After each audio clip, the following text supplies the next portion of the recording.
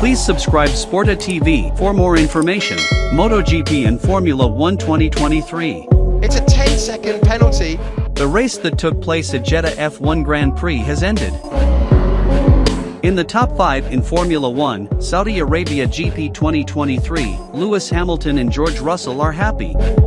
In fact, Lewis Hamilton said that Mercedes' new car, the W14, had experienced a lot of progress from the first series in Bahrain. As is well known, the Mercedes duo recently finished the race at the 2023 Saudi Arabia F1 GP, Monday, March 20, 2023 early morning WIB by finishing in the top 5. Lewis Hamilton is in 5th place, 31.065 seconds adrift of Sergio Perez, who came out as champion. Meanwhile, George Russell is in a better position than Lewis Hamilton. He successfully finished the race in 4th place with a difference of 25.866 seconds from Sergio Perez. Nevertheless, Lewis Hamilton still highlighted a number of things, which later needed to be corrected. As for that regarding the strategy, which must be further matured again. Not much different, George Russell is also quite satisfied with the results achieved. The British racer was even more motivated to be able to appear faster than before.